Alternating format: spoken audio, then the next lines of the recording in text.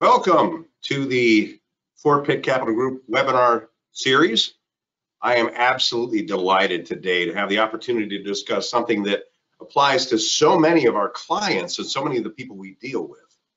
Namely, how do you deal with stress? And boy, do we have a ton of stress going on right now.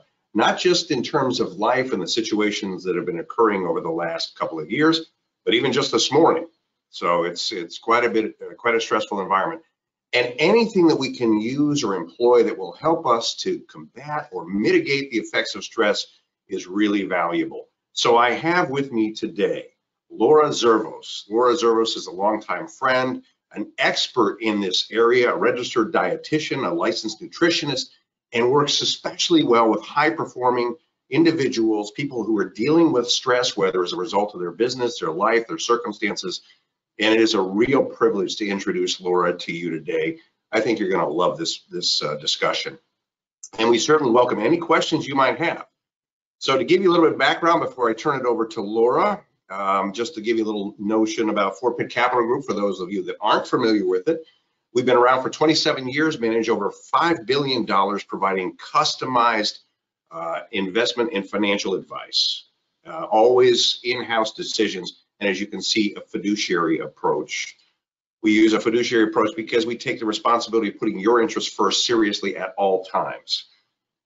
We work with a very close, personal, and attentive manner, making sure to provide coordinated financial advice across your entire spectrum, whether it's with the company in a 401k, whether it's helping you to exit a business, or it happens to be, more importantly, making sure all of your assets work together so you can realize your financial dreams.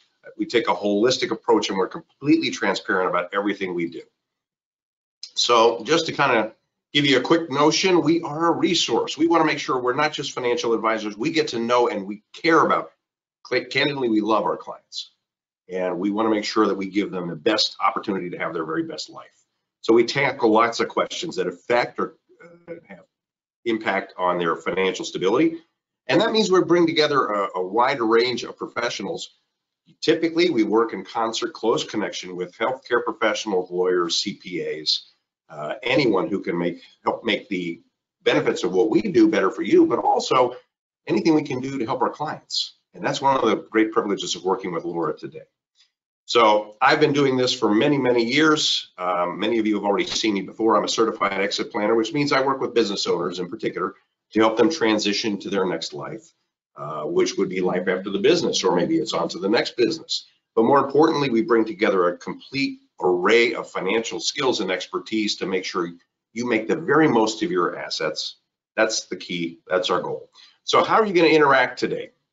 Well, you will notice if you take a look at the bottom of your screen, see where the little arrow is pointing out, we've got some handouts for you. And those handouts, they're going to be valuable. Laura has a lot that she's got to offer you today. If you have a question, you can just click on that as well. If you're on your desktop, you'll find it right up there. And likewise, there'll be a little tab that shows handouts, as you can see there, in questions. There's a little pull down. So make sure you take advantage of that during the webinar. I want to just kind of discuss, and you already see we've kind of jumped into this, the brain. So what we're going to be talking about touches directly on the issues of the brain, because that's the source of stress. So what we're looking at when we're dealing with stress is we're invariably talking about what impacts the brain, and it warrants a quick look. So typically, the common focus right now is to sort of split it into two particular areas. You've got the prefrontal cortex, which is called the executive function, the C system, system 2, critical thinking, call it what you will, people have various names for it, and the limbic system, which is more of a survival mechanism. This is probably the oldest part of the brain. Some people call it the lizard brain, the X system, system 1, intuitive thinking. If you were to kind of describe the difference between the two, the limbic system is ancient, remarkably efficient. It's really been purified and perfected over millennia. It takes care of the autonomic processes of your body. And it's a source of what we often think of as gut reactions. It's remarkably efficient. I always tell folks, listen to your gut reactions. Your gut reactions are accurate. It just takes a while to unpack them. You certainly experience this system whenever you have a compelling urge to do something, whether it's eat or drink or sleep, fight or flight. That becomes particularly important for those of us in the financial industry when we're dealing with times of crisis, because that's when that tends to override. It's incredibly powerful. It is powerful, and at moments it can feel like, if you feel like you've got an experience anything that feels like a threat to survival, your cortisol just takes off, and it's a whole hormonal system. Everything kicks in. All non-essential or secondary systems are basically shut down, and the senses, everything are heightened. All of this is the limbic system overriding everything else to make sure you survive. But it has an incredible consequence. Now, in the short term, it's phenomenal. It gears everything for immediate survival. Long term, that kind of stress is remarkably corrosive. And that's one of the things that Laura and I are going to kind of work through today. Actually, Laura is, help us get some insight into how to kind of manage some of those things. But before we delve into that in some depth, I just want to give you a little bit more background. Obviously, it's, as I said, it's an older system, and it really overrides its much younger sibling, which is the prefrontal cortex.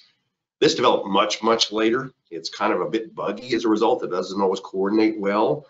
And because the limbic system is so powerful and helps to develop these wonderful things like habits, we can develop unproductive or, frankly, unhelpful habits.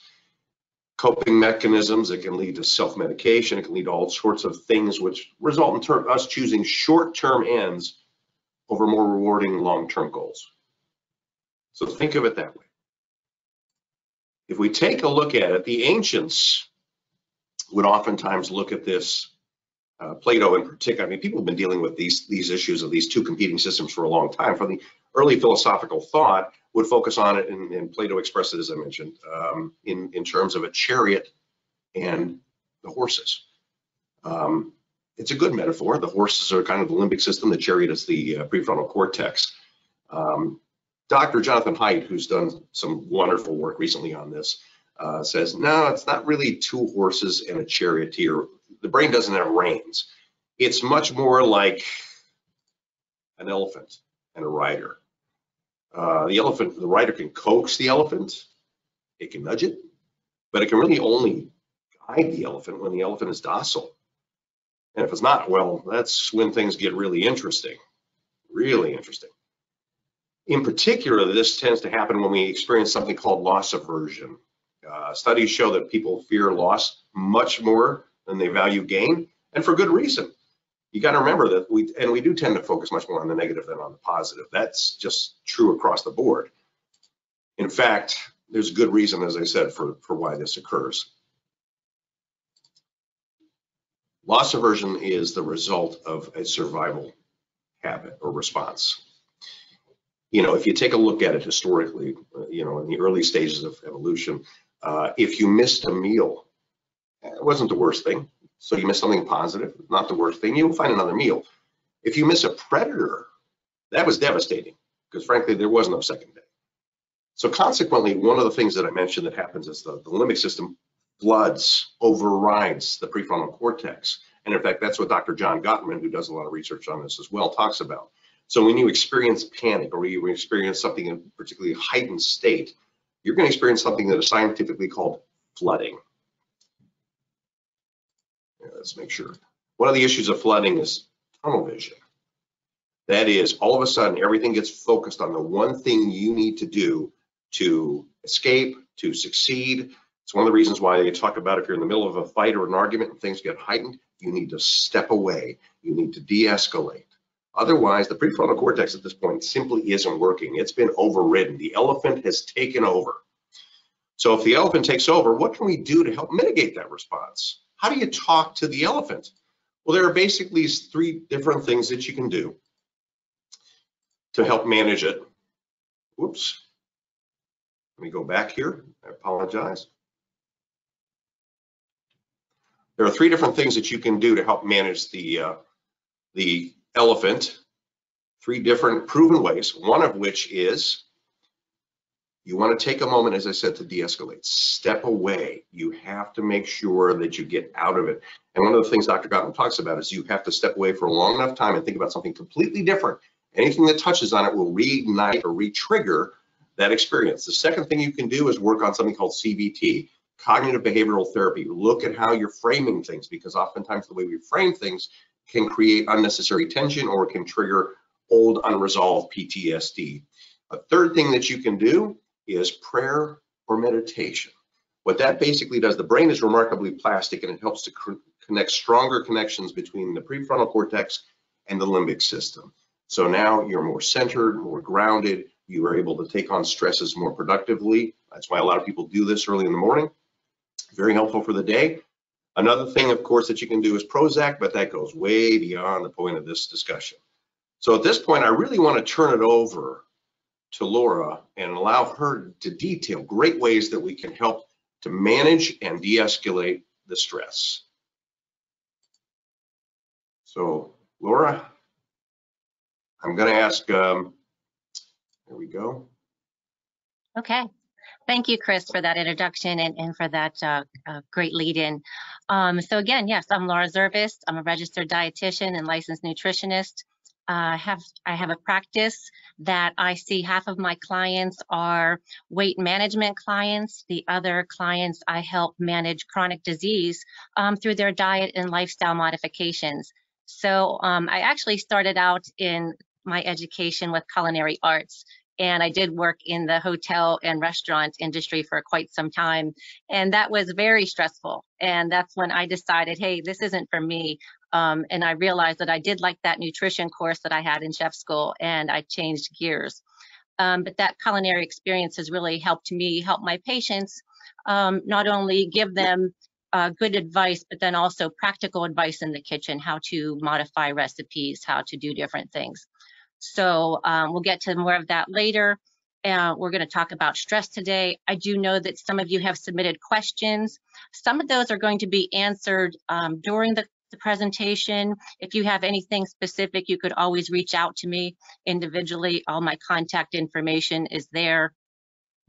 So let's get started talking about stress, what Chris has told us about. We're going to talk about how we could combat stress too. And stress is a good thing at times, right? It helps us get ready for that presentation. It helps us get ready to do those difficult things. All the hormones start kicking in. And what happens during that stress is a whole cascade of hormonal events that's called the HPA axis, or the hypothalamic pituitary adrenal axis. And it's a wonderful, intricate system. It starts in the hypothalamus once we are in that stress. And this happens so quickly. We think that that's how we are able to do things in a stressful event, like lift a car off of somebody. These things just kick into gear so quickly, we don't even realize it. But anyhow, once those adrenals are stimulated and cortisol is produced, cortisol will stay in our system. It'll stay high for a little bit of time.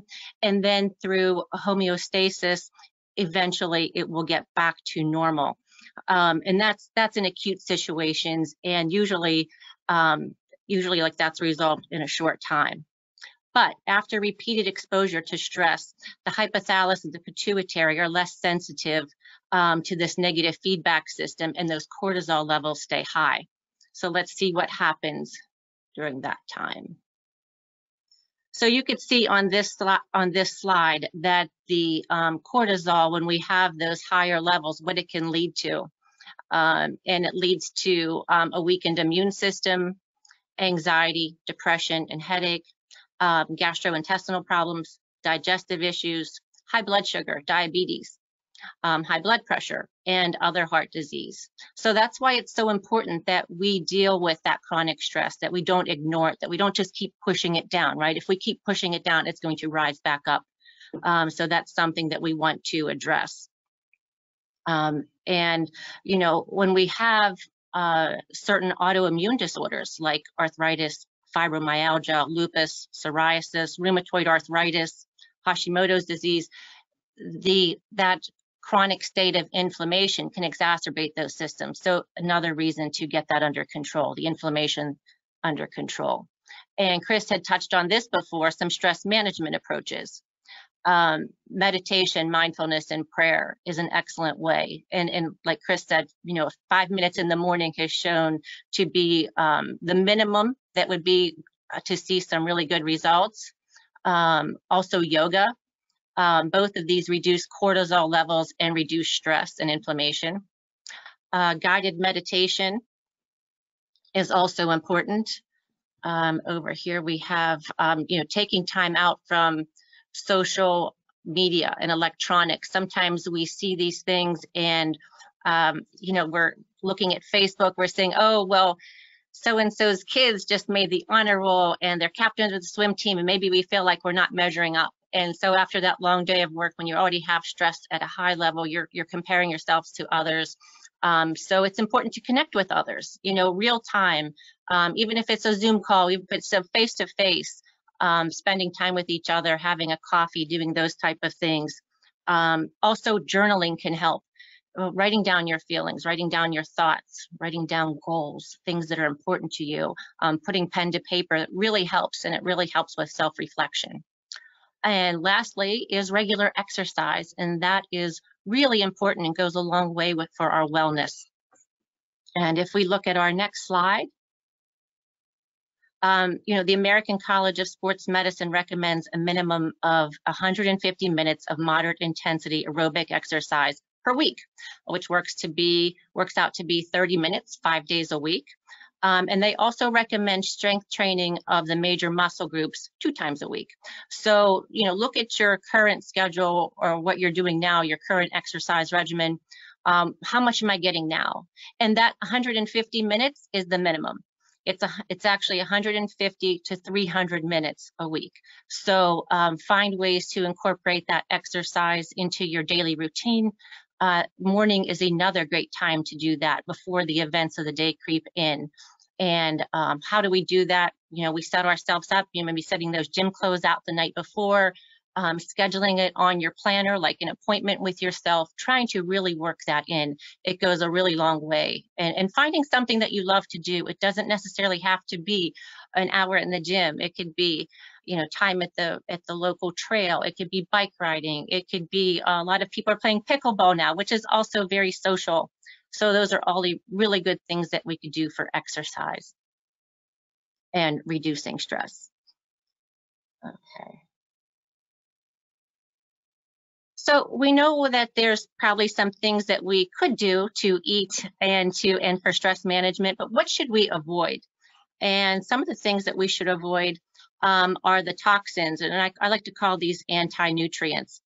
High fructose corn syrup, trans fat, sat fat, caffeine, alcohol, and processed foods. And we'll see how they come in later. But sometimes when we're under stress or we have a stressful day, these are exactly the things that we reach for. So they're not doing anything except exacerbating the problem, making it worse. So these are things that we really want to get away from. And what foods can actually help with stress? Well, there's no magic bullet food, nothing proven in a randomized clinical trial that helps stress. But what we can do is we know the B vitamins and antioxidants can help. We know that in an acute stressful situation, say after a long commute home, if there was a lot of traffic or you were waiting in line because of a car accident and you came home and you were very stressed, and we do know that a serving of carbohydrates can help. One serving of carbohydrate, around 15 grams of carb, maybe a handful of pretzels, make sure it's a good carb, any type of carrots, hummus, anything like that. It'll help boost serotonin in the short term. So it could buy you a little bit of time until you come down. It does have that calming effect on the brain. So that's one thing that we could do. Then we know that a good eating plan, it'll provide complex carbohydrates, B vitamins, antioxidants, omega-3 fatty acids, and low in processed foods.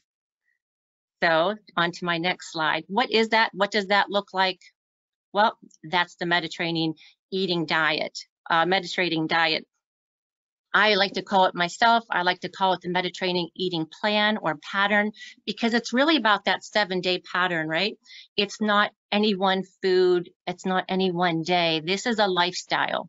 So it's very important to, pay attention to these things. And we see at the very bottom of this pyramid that you see people interacting with each other, getting physical activity, spending time with their families, and in the middle you see them sharing a meal together. And that brings me to something I get asked so many times in practice Is it okay if I eat dinner at 7 o'clock at night or so late at night? Isn't that bad for me? And I tell them, well, you know what? I eat dinner myself probably around 7 or 7:30, but it's with my whole family. And it's spending that quality time together and being together and listening to about each other's day and exchanging stories and sharing our troubles in a nice, safe place, sharing that meal. It's very important versus eating on the run, eating at our desk, eating in a car, having somebody come home from school and eating their meal by themselves in front of a TV.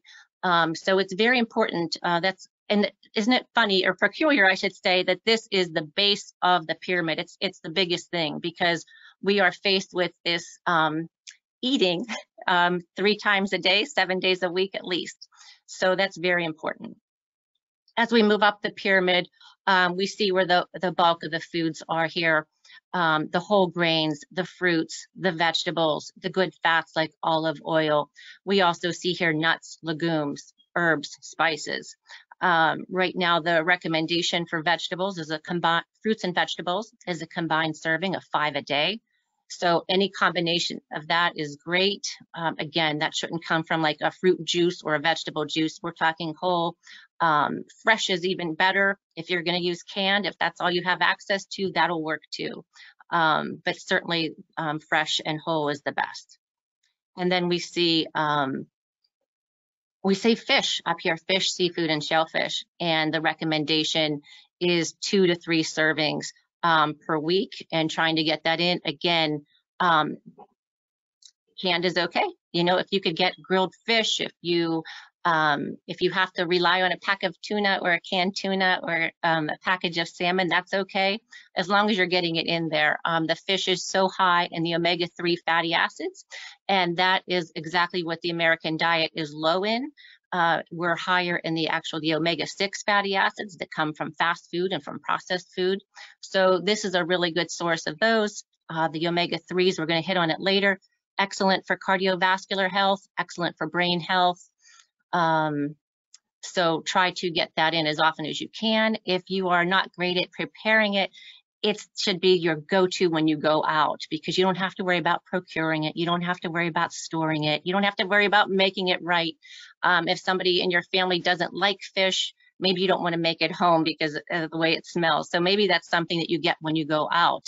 Make that your go-to. Just ways to sneak that in there. And then poultry and eggs and dairy are also part of the Mediterranean diet. You see them less often, less than fish. And then we see that the dairy is actually the fermented type yogurts and certain cheeses. So that would be there. And then at the top, we have red meats, sweets, processed foods, very, very minimal. And, we could have if we do choose to have some of these things, maybe the red meat, we could have it less often. We could put it in meats. We could put it in stews or soups rather. It's not the star of the show. It's not this huge portion of meat that we're consuming. So you could decrease the frequency, and you could also decrease the portion size. Those are 2 good ways to look at that. As we come down the side of the pyramid, we also see that we should drink lots of water every day. And if we do drink alcohol, wine is preferred over hard alcohol and other alcohols.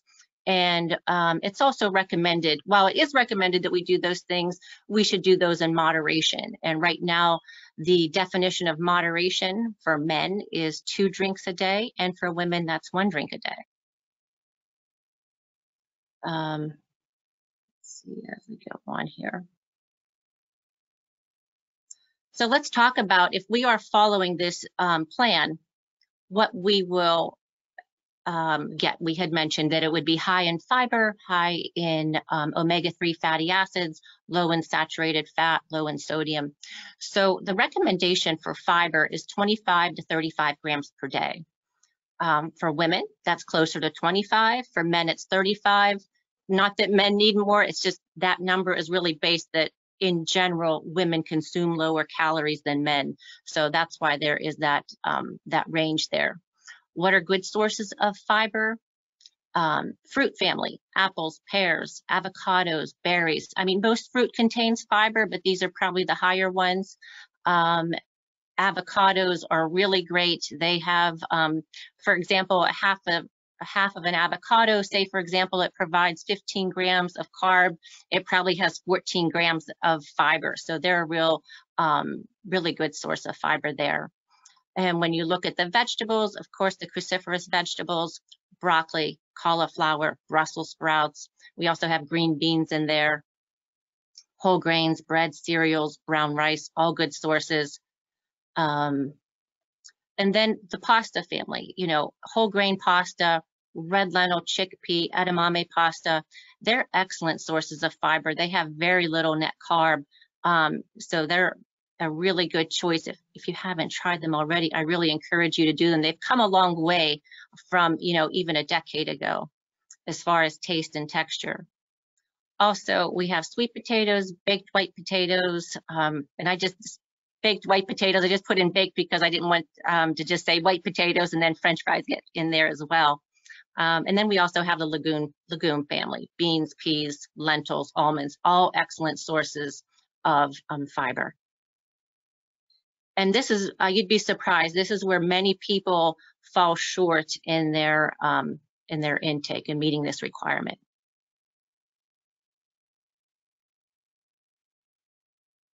Okay, next we have the omega-3 fatty acids, EPA, DHA, and also ALA.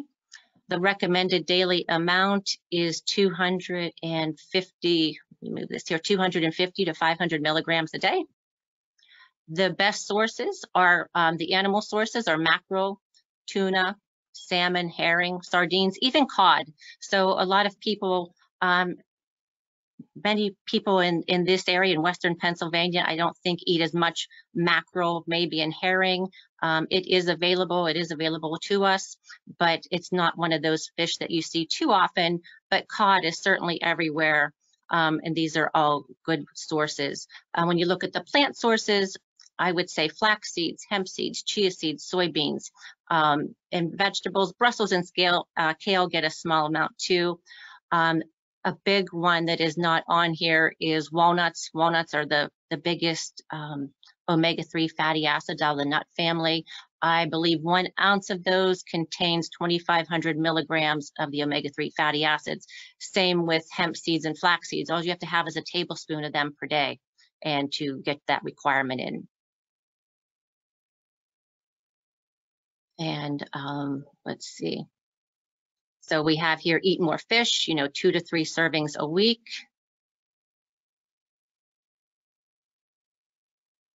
And talking about saturated fat, and the diet is low in the saturated fat. Oops, sorry about that. It's low in the saturated fat because red meat is limited, full fat dairy products are limited. So this is where we find sat fat. And it should comprise no more than 7 to 10% of our total calories. Fat in general should be about 30% of our calories or less.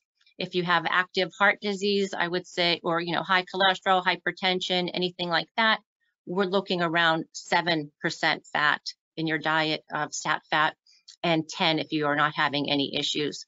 And I get that question all the time. How do I know if it's saturated fat? And I always say, well, if you make something like pork chops or lamb chops and you have them on a serving platter, and after everybody's done eating and you see this white fat on the plate, that is sat fat. Sat fat is hard at room temperature. Another example of sat fat, I have on here the butter, but also vegetable shortening. It's that white vegetable shortening. It's hydrogenated fat. That is one that is also not good for us. We also get it from red meat, like I said, fatty cuts of lamb, pork, chicken, dark meat, actually poultry, and with the skin obviously has the most saturated fat. And then we look at the cured meats, sausage, bacon, luncheon meats, all high in saturated fat. I mean, there are some that you could choose if you read the label, but as a general rule of thumb, these are usually culprits. They contain up to, let's just talk about it. If you have 1,600 calories, if you're eating around 1,600 to 1,800 calories a day, that might translate to be 16 or 17 grams of sat fat.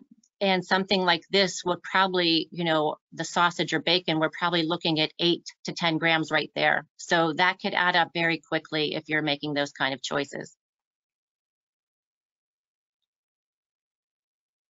And next to our sugar slide, what about sugar? This is a question that I get asked a lot. And somebody had asked, I believe in one of the questions, will a healthy diet help with the sugar cravings?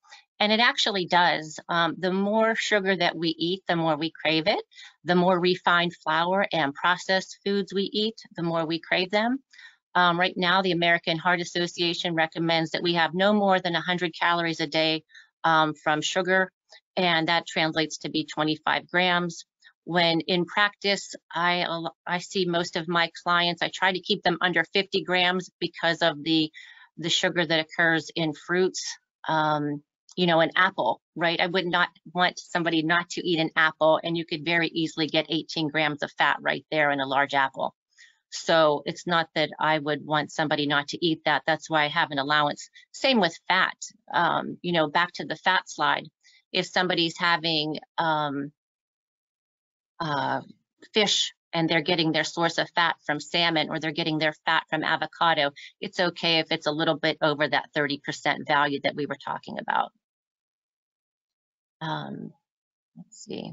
So when we're talking about vegetables, we want to choose a variety of vegetables. That way we get the most antioxidants, the most phytonutrients, those ones that clean up free radicals in our body and sweep them out.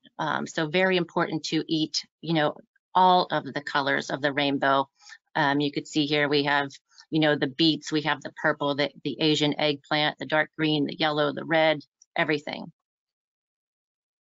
And that variety is what keeps our gut healthy, right? And it also keeps our immune system functioning, which is very important in this whole inflammation process that we're talking about. And we were talking, if you remember, on the food guide pyramid that we were looking at, the Mediterranean food guide pyramid, we were talking about having, a serving of nuts per day. And what is a serving of nuts? And this is a really good place to practice mindfulness, because how often we may open a bag of nuts or a can of nuts and just keep diving in. And really it's 1/4 of a cup, or the amount that fits in our hand, our fist here, when we close our hand. It's not too much. If you put it into a small sandwich bag, it's the very bottom, but that's all we need to get all of those, the benefits. So again, being physically active, enjoying our meals with others, using, and the other thing that is built into here as well is a low sodium plan. So we see that we're using seeds, herbs, spices to flavor foods. The fish, the poultry, the ones that are fermented dairy products, and then we have the meats and processed foods at the top. So what can I do today to help to start eating this way? What can I do right now? And I would say, look at home, look at your cupboard and look in your pantry and see what kind of fat you're using, and switch them to olive oil, even avocado oil, to get the most omega-3 fatty acids, and versus butter, versus saturated fat. I don't know how many people still use a lot of Crisco in their cooking, or bacon fat, but those kind of things were more common decades ago. Eat nuts and olives for snacks. Make that your go-to instead of potato chips or processed foods. And here's where we get our little fact about the walnuts. They contain more ALA than any other nut, and that's an omega-3 fatty acid. So that's only 1 ounce of them, and you have met that requirement. So that's a good snack to have. And when we were talking about, being mindfulness, these are some of the things we want to do, prepare for, is to maybe portion these things out ahead of time. Look at that, weigh them out, or put them in a cup and measure them in bags so you have a good go-to snack. In addition, we could look at the bread that we're using and switch any white bread out to a whole grain bread without any added sugar. Try recipes, experiment with some of the grains, try recipes with bulgur, barley, farro, couscous, and pasta made from the whole grains, red lentils, edamame, and chickpeas to add more fiber. eat the 3 servings of legumes per week, and that even includes peanuts. We have the beans, peas, lentils. Think of ways that you can get them into your eating plan now. And some of these things we have in our pantry. A can of beans is easy to keep in the pantry. So it's not. That's what's beautiful about this diet. It doesn't require us to go to specialty stores or to buy any ingredients that are rare or unusual. These are all things that are accessible and we could get to. Choose to eat fish a couple of times a week. Order it when you go out. Certainly, they've made tuna convenient in the package, and salmon and some other things like that. Take advantage of that. Eat less red meat. Prepare it in smaller portions or in stews, stir fries, soups. Have it less frequently. Maybe serve it with other things. Try to keep an eye on that. You could really reduce the amount of saturated fat in a recipe by just switching to turkey or seafood or shrimp or anything like that. And as far as alcoholic beverage goes, you would want to choose wine, especially red wine in place of other alcoholic beverages. And again, just choosing, more fruits and vegetables from the color of the rainbow here. Let's see. Okay, so I know we had some questions. Would we like to get started on those? Yeah, thank you. To get my... Okay, sorry. No, keep it right there. That's perfect. Yeah, we had a number of questions. So what should somebody expect when they begin to adopt this approach? What should they expect in terms of changes, in terms of challenges? Sure. What have you found? Right. Well, I find that every client is different, right? Sometimes I'm their last hope before maybe a surgery or taking a medication. So I try to meet somebody where they are. Sometimes people may be, they may have limited mobility. So maybe they're eating frozen meals, and we work from that. I try to get everybody to the Mediterranean plan at some point, but we start small and we start where they are. So they could expect that I will meet them where they are, work with what they're doing currently, and try to get them, and I found that out too. Okay, they think that I'm going to say, okay, we've got to clean out your whole freezer. No, it's not possible. Or, you have to cook these foods that I'm telling you. And that's just really not feasible. We all have those foods that we like to cook at home, and it's great to try a new recipe, but to maybe try 7 new recipes in a week would be very difficult. So I really try to work with people where they are and move slowly. And I think that's the best for lasting change. Like I said, some people that have limited mobility, they may be having frozen meals for lunch and dinner. And okay, so let's pair a salad with that, right? Let's add a vegetable to that. And then slowly, oh, I realized I could do this too. I realized I could make, a couple of chicken breasts at one time. So that change is really what's important, and getting the client to buy into that process and to go from there. Do you tend to find that they come with preset expectations, unrealistic expectations, or they've just reached a point where they don't know what else to do? What's your experience? As far as, yes, usually people think that I'm going to, make them, usually everybody thinks that I'm going to have them clean out their cupboard of everything bad. And yes, that's a great idea, but we could make change slowly. The preconceived notion is that they have to do everything at once, but it's a process. And it's good to do one thing at a time. And, it's good to, just like, let's talk about meeting people where they are or about the process. The gentleman that was eating the Subway sandwiches that lost weight maybe a decade ago, right? Well, that was a change for him. What was he eating before that? Was he eating Domino's 3 times a day? So, he made that change. And then I'm sure after he made that change, he had to make more changes too after his body adjusted to that. So it could just be baby steps. And that's sometimes what really works. That brings up another question, which is, what's the biggest change? What's the biggest change that the clients typically see when they're working with you? What's the biggest change or the most immediate one? The most immediate one is the change in the way they feel, and that's usually when we do something like decrease the sugar in their diet. And people with the autoimmune disorders notice this most often, the quickest.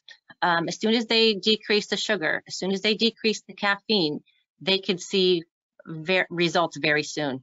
They feel they have less pain, less inflammation in their joints. They have more mobility. I also find that once people, and sugar seems to be the big one that we deal with most often, right? So as soon as people cut out the soda, they have more clarity. They don't have brain fog.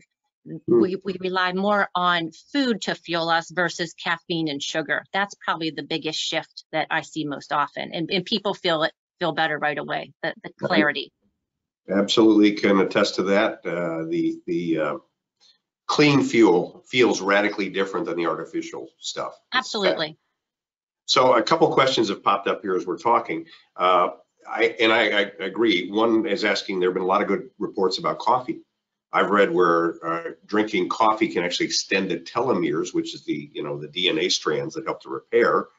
But caffeine kind of works against that. Now, caffeine is on the hey, we want to avoid this list.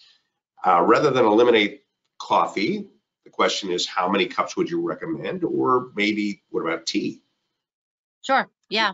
I think as far as the coffee question, sure. I think the coffee definitely has a place. I think, 1 to 2 cups a day, 1 to 2 cups a day.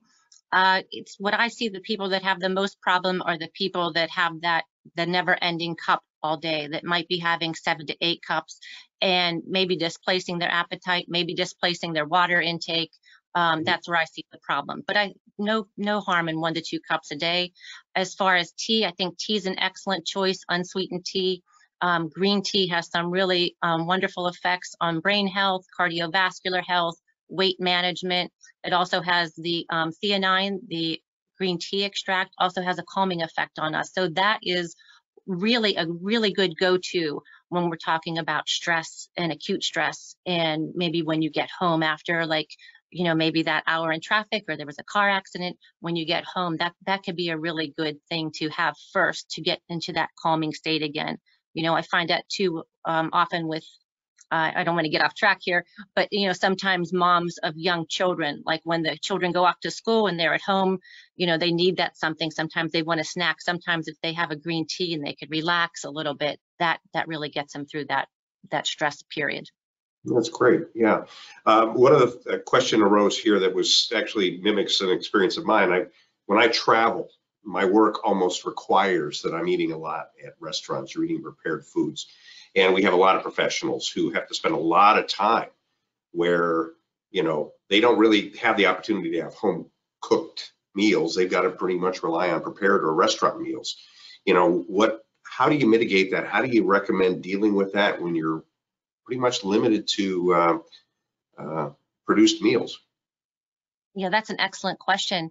The fast food restaurants get a bad rap, but really most restaurants we find that are 30% higher in calories, saturated fat, and sodium across the board, even our better restaurants.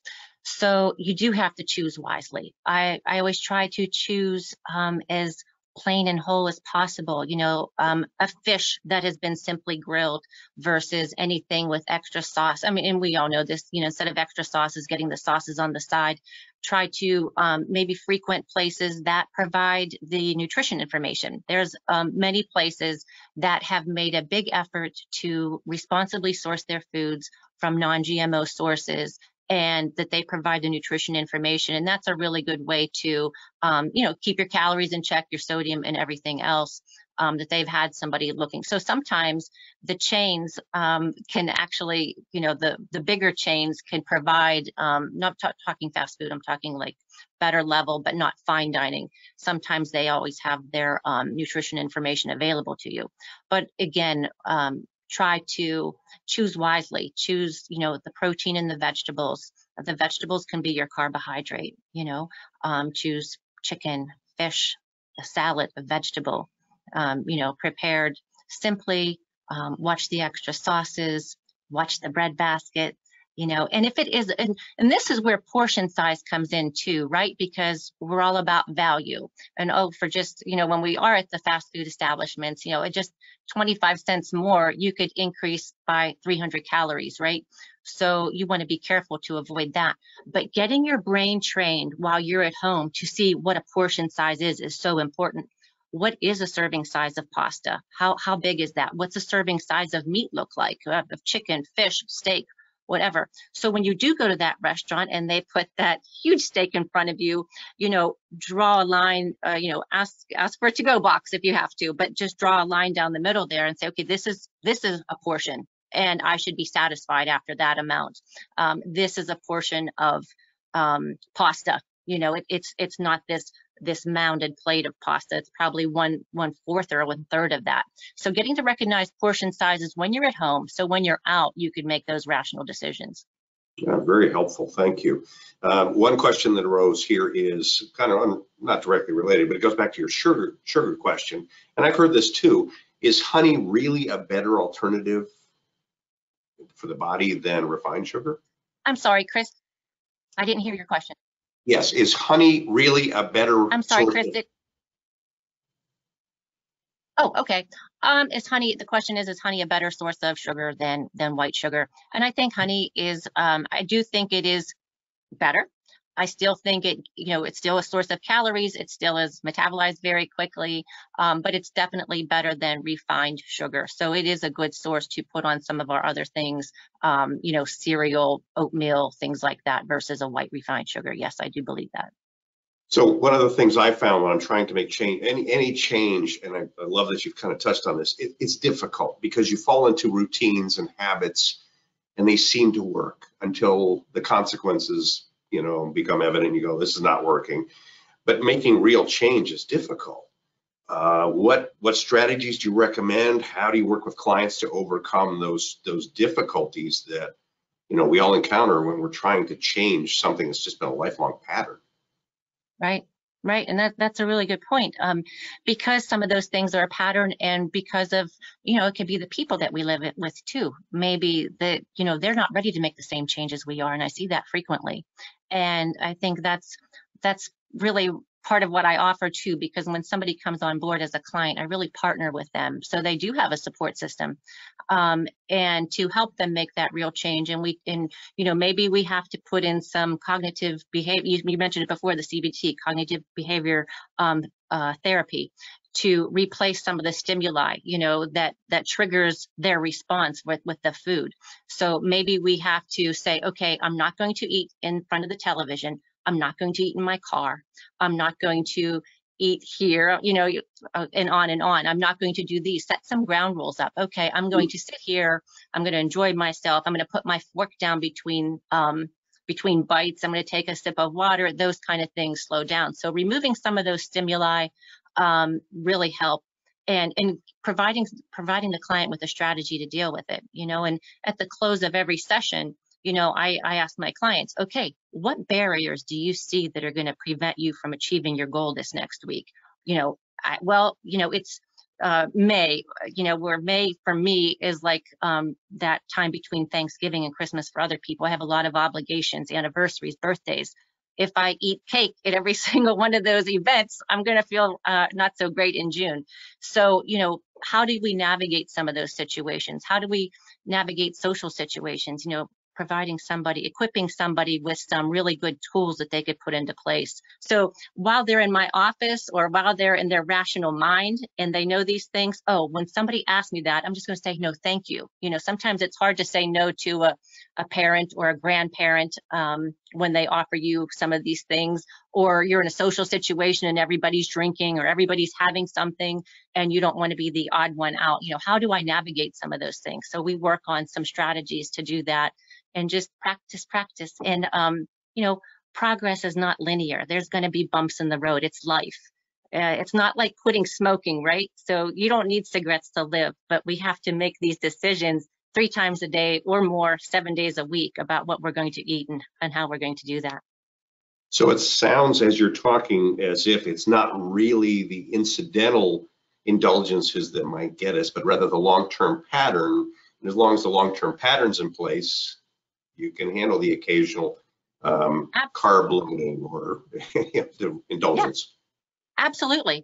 It's all and that's what I like about the Mediterranean eating plan, or I call it a pattern really, because it's really, how we manifest here today is all accumulation of all of our choices, right? Whether we exercise every day, whether we drink lots of water, whether we eat fresh fruits and vegetables. So when you have that 7-day pattern, let's just, like I think we discussed before, like a rolling average, right?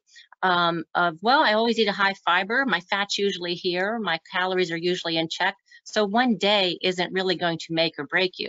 Just like one day, just think of it that way too, like one day of hardcore exercise really isn't going to do much for your fitness, or your endurance, but that every day it will affect it. So yeah, it's about your pattern. It really is.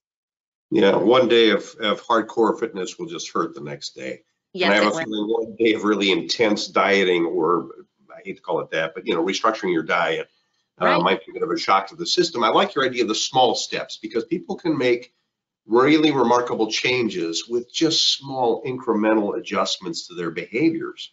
And that can result in a whole new perspective that changes the way they do things. I especially love, it was funny as you're talking about, I'm thinking of pulling up to like a burger restaurant or a fast food restaurant. If somebody had said, hey, for a quarter, you can get an extra 300 calories, most of us would go, no. Right.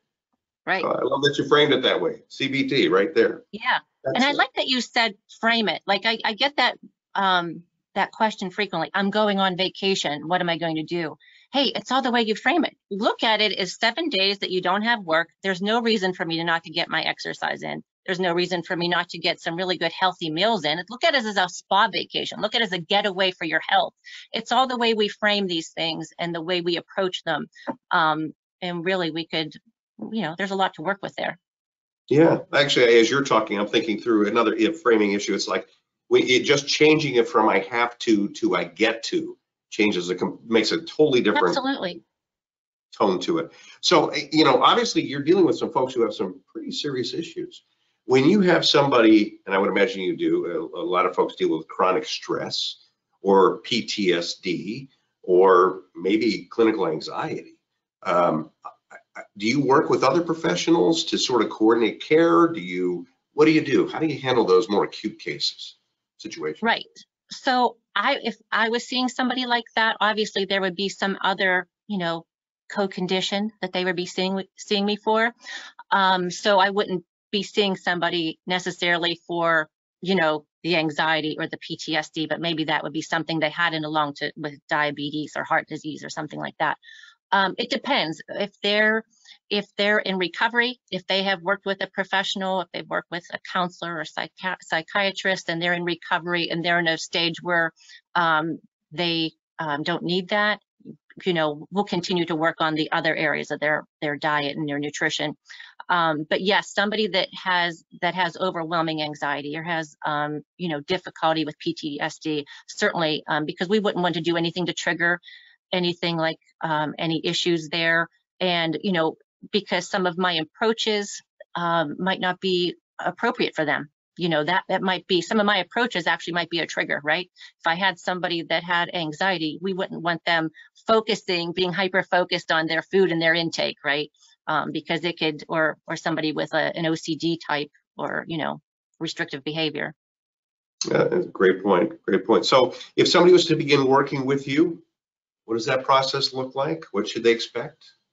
Right. So, well, you could get to that we'll have a really close relationship. When somebody comes on board, that initial consult, what I do is I review your lab values, if you have any recent lab work, any medications, your past medical history. And then from there is the interview process. And that is me finding out everything about you from the time you wake up in the morning till the time you go to bed. What you eat, what your activities like, and then what your weekends are like, your frequency of dining out, how long is your commute, how do you sleep? People are like, why do you care how I sleep? Well, because if you have a BMI over 30 and maybe you're a candidate for some type of device to wear at nighttime because of sleep apnea, that could really affect your health, you know. So there's so much more to it. So we get to know all about you, and then we make a plan, and then I monitor your progress. And I have an app that I usually have my clients get if they're appropriate for that, and they'll log their food, and that gives me real on time, real time, I should say, data of what they're doing, you know, when they're eating, what they're eating. And then I look at that average in, you know, 7 days, whenever they come back for their next visit. We look at the metrics that are hitting. I look at, there's certain ones that I look at all the time. And then anything that's specific to that client, if they have, if they're a soda drinker, or they're a large wine drinker, anything like that, then I would monitor those things as well. And that provides me really with a lot of real good information to help them and to guide them in the process, you know, working on some of their numbers. And again, you know, equipping them to make some change, navigate these situations. You know, some people that have 100 pounds to lose, they're with me for over a year. You know, I have a lot of clients that have been with me for a couple of years, but they're making that steady progress. You know, that the year's going to go by, right? Whether you do something or not. So even a quarter too. Well, wonderful. Laura, thank you. This has been incredibly helpful, very insightful. Obviously, we'd love to have people reach out to you who felt like, hey, I could benefit from your services. I'd love to improve my life. So don't hesitate to reach out to Laura. There should be some handouts that we will be including for your benefit along those lines. And Laura, I think if I have the screen here, do I have the screen yet? There we go. Thank you. Appreciate it. So one of the things I did want to offer to anybody who's here today, anybody, one of the greatest sources of stress is not knowing how well your financials are structured. And in today's environment, oh my gosh, boy, the calls and the concerns are not unreasonable. There's a lot going on in the world that can cause you a lot of distress. To make sure that your finances are structured the way they should be, so that you don't have to worry, so that you can have the best life that you can have. I invite you, please don't hesitate. Complimentary investment portfolio evaluation. We're happy to do it. No obligation, no fee, just gives you a little bit of peace of mind.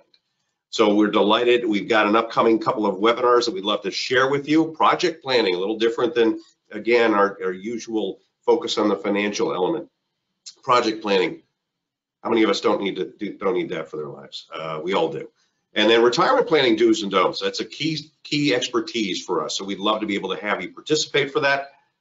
It's been an absolute pleasure. Please do not hesitate to reach out. Love to talk to you, and we will certainly make sure to share Laura's information with you as well. Do need to disclose, obviously, you know, we want to make sure that you understand that we are registered with the SEC. All of this is subject to compliance requirements and whatnot, but we always make sure to give you the very best. Everything's transparent. So Laura, I really want to thank you for today. This has been a wonderful experience. I will ask you one last question. Let me see if I can turn my screen over here. That doesn't really help. There we go. That should be able to, it should be, there we go. Hopefully they're just seeing you at this point. But what is the one or two things that we can take away from this discussion today? Oh, great question. Well, thanks for having me here today, Chris. It's been really nice. One or two things that I would say, you know, reach out to a dietitian if you have any concerns. We will not offer you the magic bullet or a quick fix, but we will equip you with the tools that you need to make lasting change. And we look at the whole person, right? When somebody comes to see me, whether they have diabetes, heart disease, or they want to lose weight, we look at everything, and we'll get you on the path to wellness. And again, I use the diet or the plan that we're talking about today for everybody. It's really the best way to eat, and just small. If you could just do one thing every day to improve your health, make notes of your change too, and note the way you feel. Like you're at the airport with the full body scan, or notice how you feel at the beginning, and then just go through like a review of systems. It's a really great way to stay on top of your wellness. I love it. Little changes, what people tend to forget is little changes compounded over time have such an enormous benefit. If you change one thing, even every week, you're not going to be the same person a year from now. It's going to be radically different. So just think about that. You're going to be here a year from now, Lord willing, when the creek don't rise. You're going to be here from now. So why not make one change a week? Why not do something that will really improve your situation, your life? Laura, thank you so much. It's been a Thank you, delight. Chris. All right. Have a great day. You too. Bye-bye.